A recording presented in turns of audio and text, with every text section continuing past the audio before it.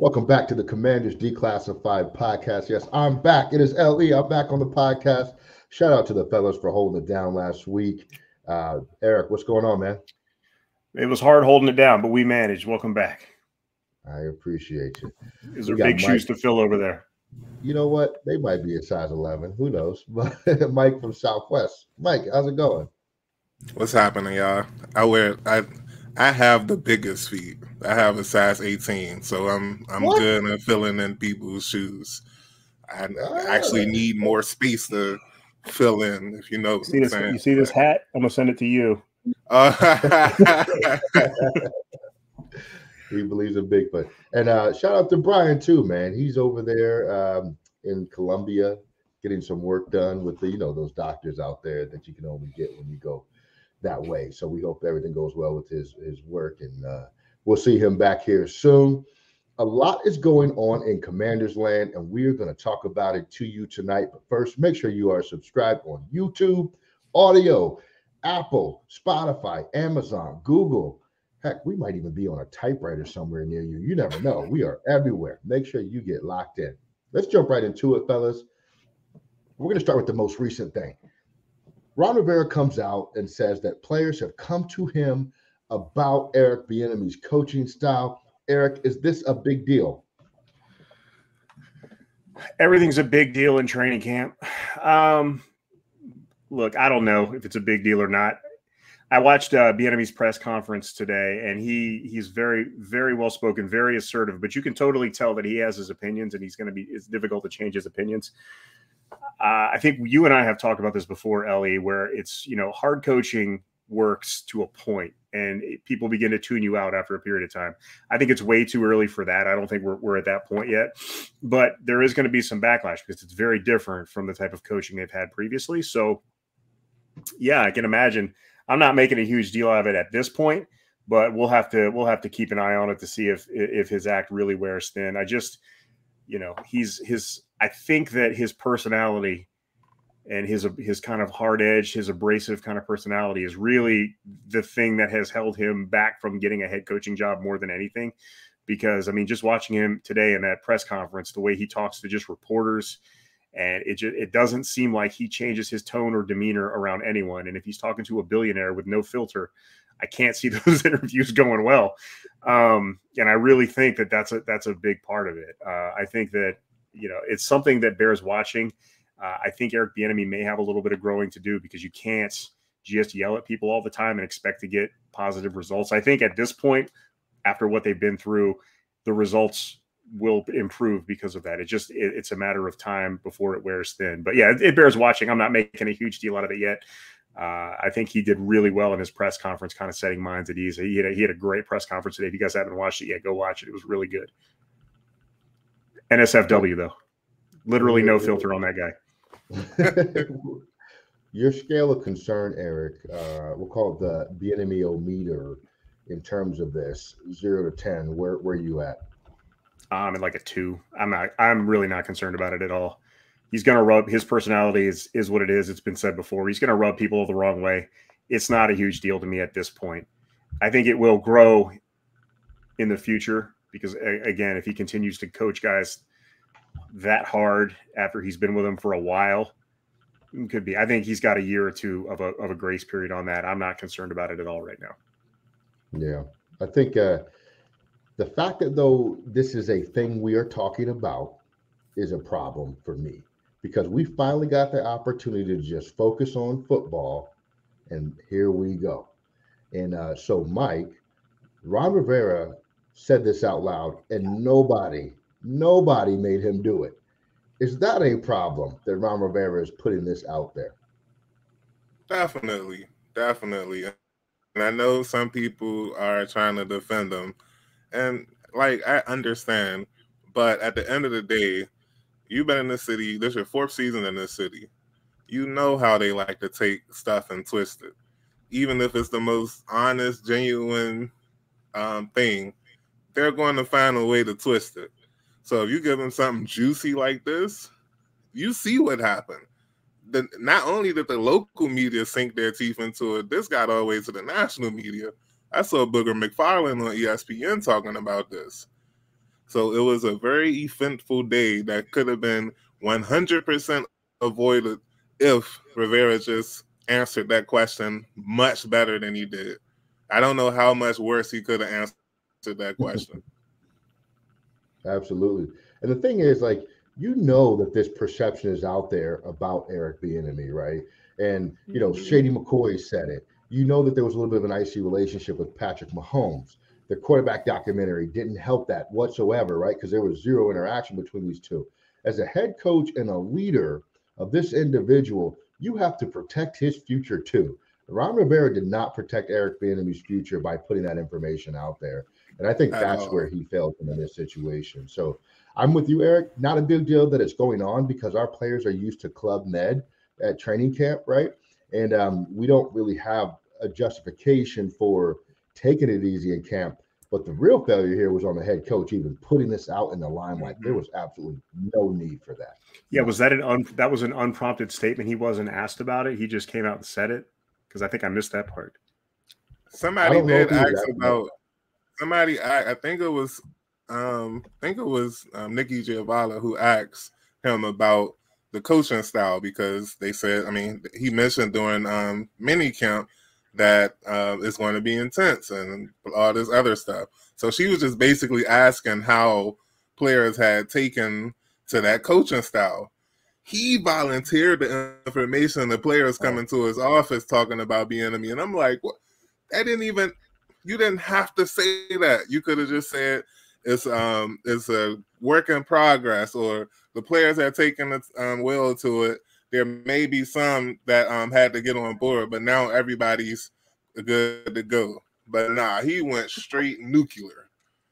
I wouldn't say nuclear, but maybe Ron's trying to protect his own job. He feels the heat. He feels Bieniemy breathing down his neck. He knows he's on a short leash. That was a horrible way to do it. No, I thought the most interesting part was when he compared him to kind of Jack Del Rio, and he was like, well, Jack has been a head coach, and he kind of knows how to step back and manage personalities, which I agree with 100%. Like, I think that is a huge part of being a head coach, managing personalities like that, and that's definitely or more than likely something that Bieniemy would need to work on. But, yeah, putting that out there and comparing him to another coach, like, all right, we'll see how that goes. But and I can see I'm at a 2 right now. I can see if this wasn't something he's done before, but it's been plenty of times that he said something that he just should not have said, like last year after the Browns game, saying that he didn't know we could be eliminated from the playoffs. Even if that was a joke or if he was being sarcastic, like some jokes just aren't worth it, especially after that game where you start Wentz and everything was just horrible. That's not the time to joke and be sarcastic. Yeah. He is captain. Put your foot in your mouth for sure. So, all right, Eric. Jacoby Brissett this week got some reps with the ones. There was some conversation that Sam Howell's been up and down, so maybe this is what it was. It really seemed to boil down to them just wanting to get him some work with the first team offense.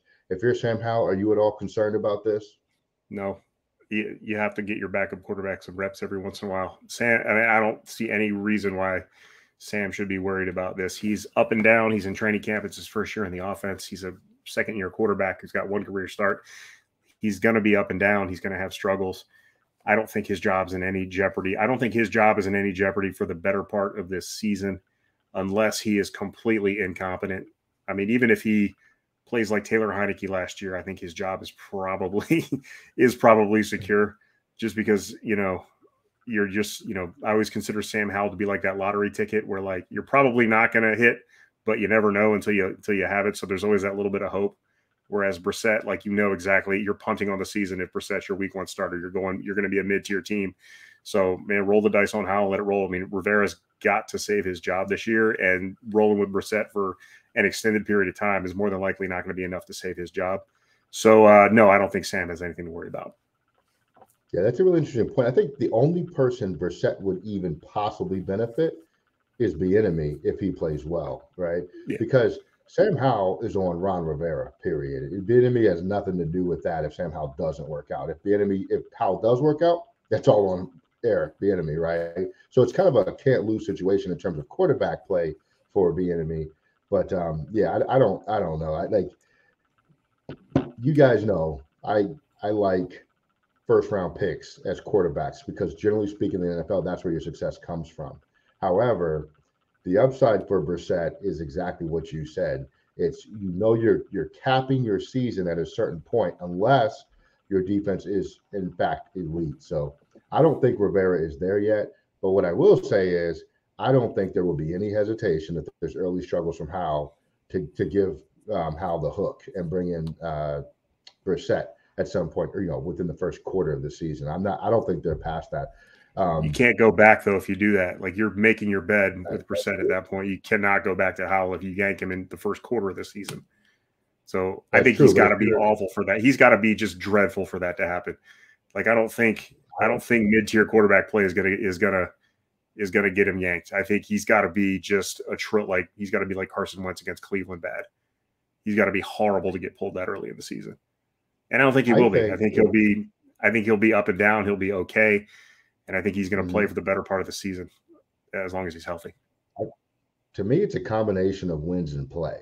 I don't think he has to be awful. I think he just has to not be particularly good, or he's just really, really average, right? And the team is like 1-4, like at the end of the first 5 games of the season. I think he gets the hook. I think if the team is 2-2, or 2-3, maybe 3-2 or something like that, and he's just average, he keeps playing. But I just there's something about Rivera that he cannot just help himself with veteran quarterbacks. You know what I'm saying? At some point, he likes the safe choice, and I think he could get tempted to do that. Not saying I want that or I know that's going to happen. I'm just saying if you follow the pattern of Rivera, he kind of always does this. And every season that we've had with him as head coach, there have been multiple quarterback changes. So it would definitely be a departure from our norm if we stay with one the whole season. So, well, I'm just going to say I will go on record with this. If Brissett replaces Howell at any point this season, Ron's a dead man walking. He's done. His career here is done. He's not coming back next year because he's got a very low shot of coming back next year anyway. Like I would fire him if he didn't make it to the NFC Championship this year. I've seen enough out of him. Like that's my bar for him to stick around. Anything less than that, find somebody else. That's just me. That's a high bar for I a don't team care, that man. hasn't been there in 32 years or something like that. That's where he's got. I mean, what he sneaks into the playoffs again, maybe gets a win. He sneaks a wild card win. Like I'm not interested in that. Give me the NFC Championship game.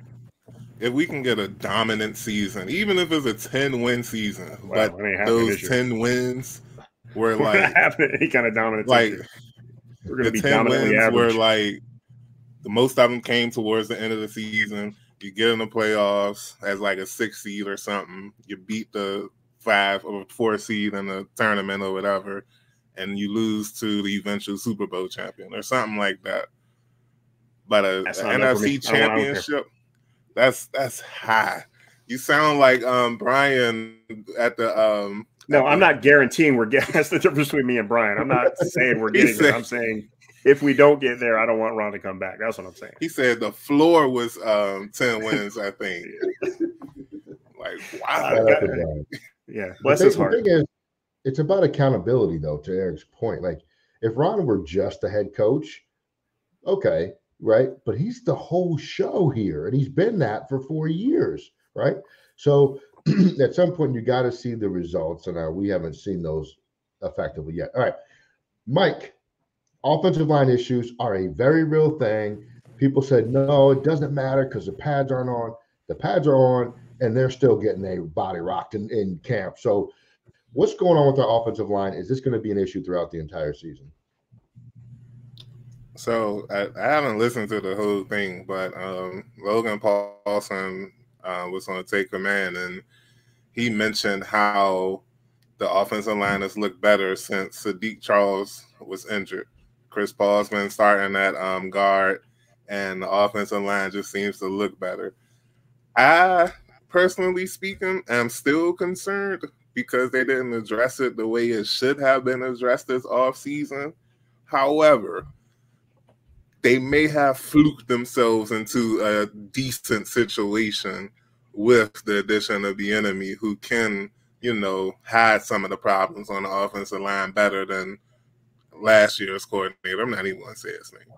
But, yeah, I on a scale of 1 to 10, I'm an even 5. I'm an even 5. I think they may play well, but it's a strong chance that they can look as bad as last season.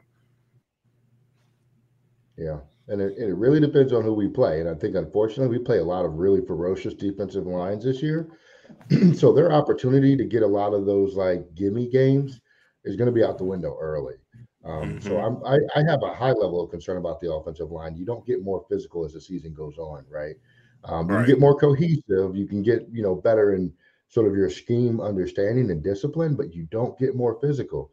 So that's to me is going to be a prevailing issue throughout the season. And so, like, generally, I say this all the time, but like with training camp, you're looking for patterns, right? What are patterns the teams are showing in camp? One of those is the offensive line, especially on the interior, is very weak. Our tackles are decent to good, but we're having issues on the inside. And with Philly's defensive line, that is very problematic. With Dallas's defensive line, that is extremely problematic. So, and all of that helps dictate what we're going to get out of the quarterback position. So this may be a thing that is going to cause our season to spiral if we don't get this shored up. I'll add this part. And Bieniemy even said something about it in his press conference. I understand that they're going up against arguably a top 3 defensive line in the league with the Commanders, Payne Allen, Sweat Chase. I understand that part. However, you can't get dominated every single day. And I don't think they have. I think they may have done well some days. But like you're saying, like you said, the pattern has been the defensive line has dominated them. So the question we're going to have as a fan base is, did the offensive line look bad in training camp because they were going up against an elite D-line? Or if they're really that bad? We'll know early. Right, we'll know early because we play the Cardinals, who, I'm going to be honest with you, I can't name a single person on their defense outside of that dude from Clemson. Simmons, I think his name is. Simeon Rice? That was like no, 1998. no, I said Simmons. Isaiah Simmons, Isaiah Simmons. So, like, that's a game the offensive line has to at least play well in. Because if they look trash versus the Cardinals, and you got the Broncos and Bills coming up next, that's not a good thing. And we could easily start off 0-3 if the offensive line isn't on their P's and Q's. Yeah. And if we lose that first game of the season, pack the whole season up because we are done.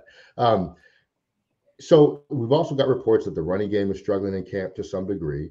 I think that's probably largely attributed to the offensive line, somewhat attributed to the lack of just dynamic playmakers we have in the backfield.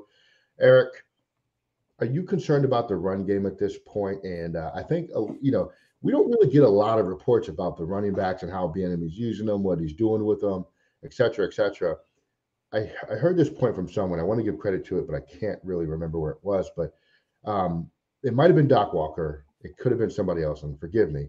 But they said, if you're looking for a lot of running back involvement, then this isn't the offense for you, like as a fan, because this ain't what it's going to be. It's going to be a lot of passing, and then opportunistic running. But are you at all concerned about some of the early reports about struggles in the run game and then potentially the lack of like a defined usage there? It's hard to say, right? Because we still don't know what the offense, like what the finished product is supposed to look like. Is this an offense that I don't think it's going to be? I mean, I know Bieniemy's a running back, but I don't think the offense is going to be a run to set up the pass offense. I think it's going to be a quick passing to set up the run offense. So I think, if the screen game and the quick passing game is working, the run game is going to work a lot better. And, hopefully he has more than, one running play like Scott Turner did last year, where, he just stands in a shotgun and hands it to Antonio Gibson and tells him to run left or right. If we, that's an upgrade if we have more than one running, more than one running play this year. But I do think, Bieniemy being a running back, I think that the running game still matters to Eric Bieniemy. I just don't know I don't know that it's going to be the primary focus of this offense. I do think the offense is going to be built around just the quick passing game and getting the ball out of Sam's hands quickly. The running backs will definitely be there to bail him out. It's definitely not a run on first, run on second, pass on third offense. We're not going to see that. I'm interested to see how he uses Brian Robinson in the running game as a power runner. Is he going to have that? Was it Pacheco role last year, who was just kind of the hammer? Or is he going to, try to utilize him on the swing game? We've heard some things in the early parts of training camp about, Robinson's catching ability improving or being much better. So that remains to be seen whether the running back is a concern. I know Ellie's the big running back fan on this podcast anyway. So, Brian and I certainly don't put a focus on the run game. It's nice to have. It's definitely something you need to be able to do at certain points in the game. But the game has evolved to the point where the running game is set up by the passing game. And I think that's going to continue. Any thoughts on that, Mike? Yeah, I'm very intrigued with the running game this season. Let's talk about Antonio Gibson for a second. Rookie season, had a decent season. Second season, finished top 6 in the NFL in rushing. Third season, he kind of disappeared. Who's the real Antonio Gibson? I think we get a strong answer this season. Because if he can't produce in an offense like this, and granted, I haven't seen it. I haven't seen any of it, honestly. But based on what reports have been coming out of camp, he should have a lot of opportunities to make explosive plays. That's what he did at Memphis. That's what he did his first 2 years in the NFL. And kind of last season, but not as much.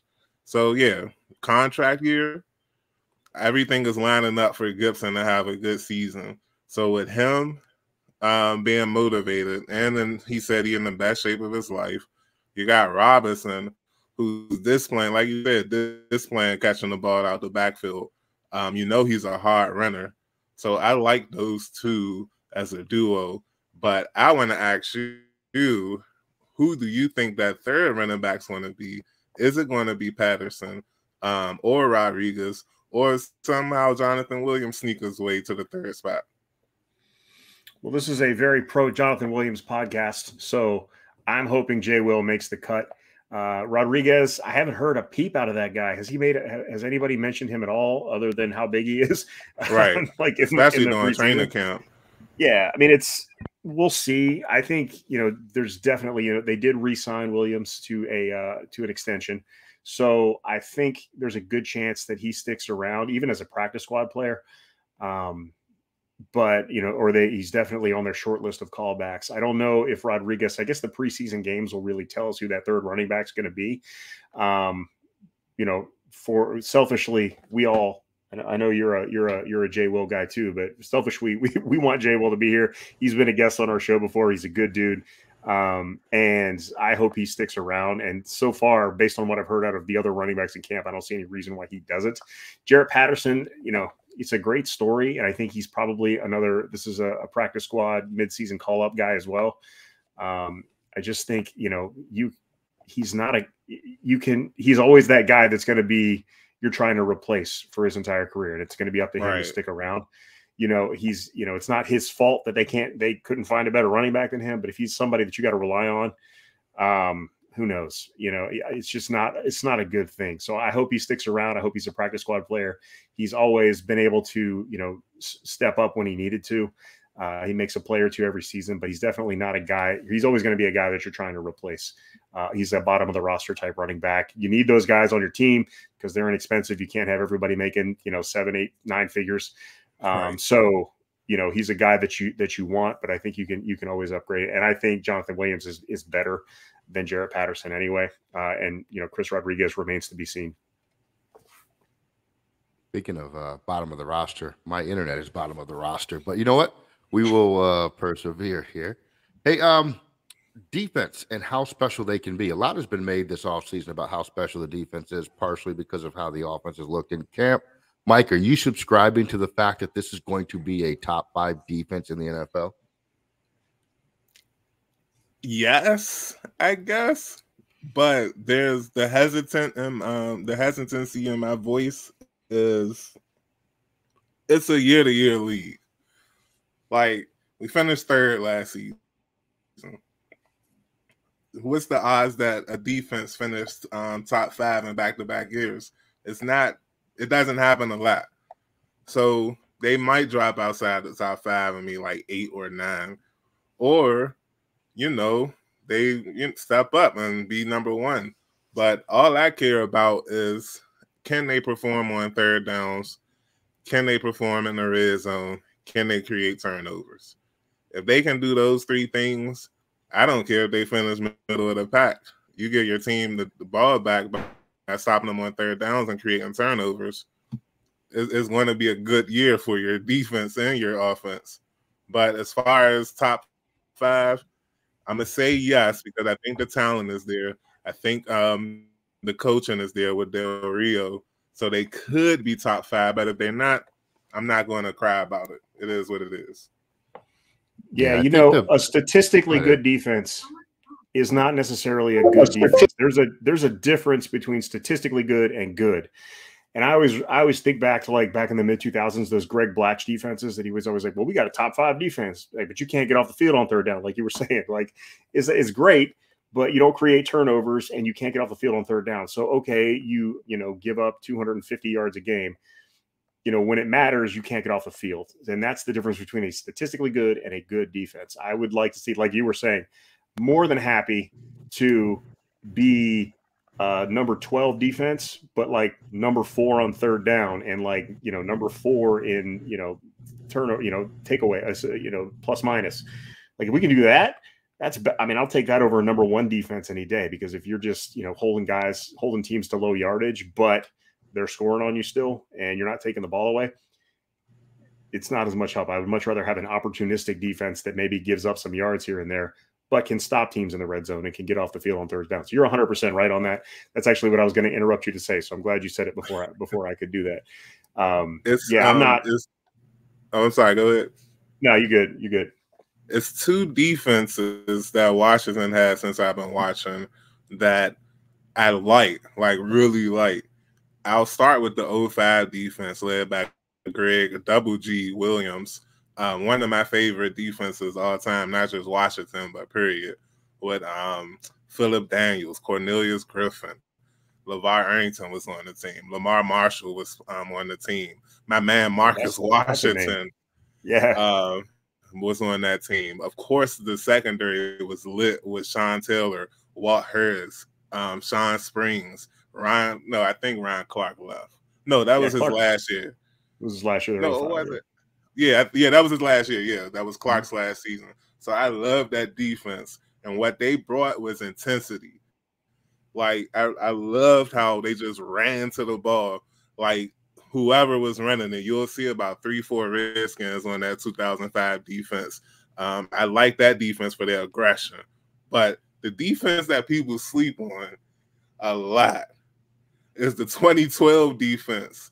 They didn't rank high, but what they did exactly what they needed to do that year. They forced turnovers. I wish I could remember where they ranked, but I know like every time the defense needed to get a turnover, they got a turnover. And that's why that 2012 team was so fun to watch. I know RG3 was doing this thing on offense and Alpha Morris was doing this thing on offense. But just think about all the turnovers from that year if you can. How did we win the division? I mean, how did we make it to the playoffs that season? The end of the season, week 17, Tony Romo threw an interception. The defense caused the turnover. And the Redskins won the division. So, yeah, that's why I'm not tripping as much with total yards. Give me a top 10 turnover team. Stay number 5 or top 5 in third down conversions. And we'll be all right. Score some touchdowns on defense. That's a must. That's a must. And the one thing I think we cannot take for granted is how much the defensive statistics last year benefited because of ball control offense. When you're not on the field that much, you are statistically going to be better. And I think that's a nuance that we can't forget if we see that the defense isn't top 5. It's not that they got a whole lot worse. It's that they're on the field more because our offense is better. So, folks should keep that in mind. Let's wrap it up with this. Preseason playing time. The preseason is finally upon us. Eric, give me the key offensive players, Sam Howell, Terry McLaurin, Who I don't even know else. What kind of playing time do you want to see from the starting offense here? I would like to see the offensive line and Sam Howell play a quarter in the first game. I think they need at least a quarter. They need that work. Howell is a brand new quarterback, and I know generally in the first preseason game you don't play your starters that long. Howell needs the work, and I think Howell, and if you look at your backup receivers, you got Bieniemy Brown in there, Cole Turner. So there are guys there that he can play with and make plays with, even with the second team. But I would keep that first team offensive line because again, that's a unit that has been struggling and needs the cohesion. So if I'm keeping Howell in there, I'm keeping that starting O line in there. I would like to see that. Other than that, I don't want to see Curtis Samuel. I don't want to see Logan Thomas. They're already broken. We don't need that. Terry McLaurin, he's going to do his thing. Jahan Dotson's going to do his thing. Maybe get Dotson a little bit of run in there just because he's young. But those guys I'm not worried about those guys. I'm worried about that offensive line, and I'm worried about the quarterback position. Run Jonathan Williams and Chris Rodriguez with that group, but just get the quarterback and the offensive line some run. That's what I'd like to see in the offense. At least a quarter in the first game, and maybe a little bit more in that second game, and even a little bit into that third game. Those guys really need to work together. Yeah, I think Chris Rodriguez is going to be the preseason darling around here, just because he's going to be plowing over smaller dudes, and people are going to fall in love with that. I'm with you, Eric. I want to see a lot of Howell the first quarter. I also want to see a lot of Brissett, and I want to see Bieniemy Brown to see if his offseason improvement is really real. Right? He has had issues holding on to the ball, including in the preseason last year. Let's see if his hands got better. I've been slow-mo watching some of his catches in preseason, still a little shaky. That ball moves around a lot when it hits his hands, but hopefully he can prove us different or wrong. I am not a believer anymore in Bieniemy Brown. He's lost me. It's okay. I think he is what he is at this point. He might prove me wrong. Go for it if you do, but I think he is what he is at this point. You might be right.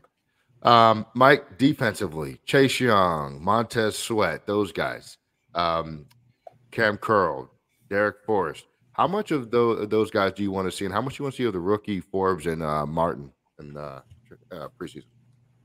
Very little. And the only reason I say that is because I know what's happening next week. I know we're hitting the Baltimore to practice against the Ravens. I don't need to see them against the Browns in a preseason game. I'm talking about the starters, both on offense and defense. If they play a series apiece, I'm cool with that. Because traditionally speaking, especially recently, you learn more about your team in these squad versus squad practices. I saw a clip earlier today with Tyreek Hill just giving it to a Falcons quarterback and one-on-ones. I want to see Forbes versus Odell one-on-one. I want to see St. Juice versus what's the Ravens receiver, the rookie? I can't remember his name. Zay Flowers. I want to see Zay Flowers versus St. Juice one-on-one. I don't need to see this in the preseason. We already know what's going to happen. They're going to play a little bit. They'll probably look okay, a little shaky, and then they're going to sit down. Nah, save that energy for next week versus Baltimore. Yeah. How many? Over on brawls next week. Who starts the fight? Oh, it's going down. At least 2 fights. Nothing big like D'Angelo and DeAndre back in the day. Nah, the Texans, nothing big like that is going to happen. Like I don't see a full team brawl only because of the mutual respect between coaches. Rivera, Harbaugh, they go back. They go way back, like 30 years with each other. So I don't necessarily foresee that, but I do think Marlon Humphrey and McLaurin is going to get face to face a couple of times next week, and I think it'll just be strong competition for both teams. And then next Monday night, we play a little bit more, and hopefully make each other better. And who knows, maybe we'll finally get that Beltway Super Bowl. You never know. You never know. We'll see. We'll see what happens. Baltimore's got that preseason